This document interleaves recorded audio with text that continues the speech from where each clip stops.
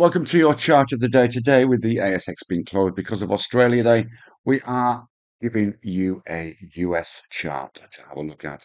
It is KeyCorp Limited, ticker code KEY, and this regional bank has had some interesting price action and looks on the cusp of a significant potential move to the upside. Let's look at a chart.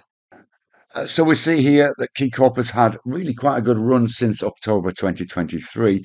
We had this pullback from this key level at around about 1480 back at the beginning of December and again at the beginning of January. But you can see here that over the last trading week, we've moved back up to test this 1481.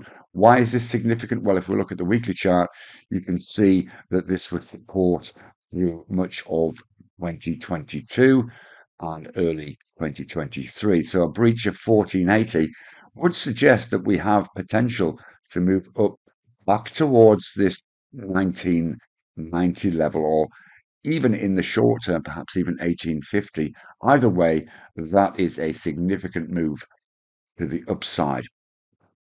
We would probably be slightly more cautious on that and trade this in short term and possibly look for a move up to around about 1660, which is that level there. You can see it was supported there for some considerable time previously. And so that would still offer a very, very attractive return of around about 10%. Worthwhile, of course, being patient to make sure that we do get a breach of 1481. Trade safe and see you again soon. Bye bye for now.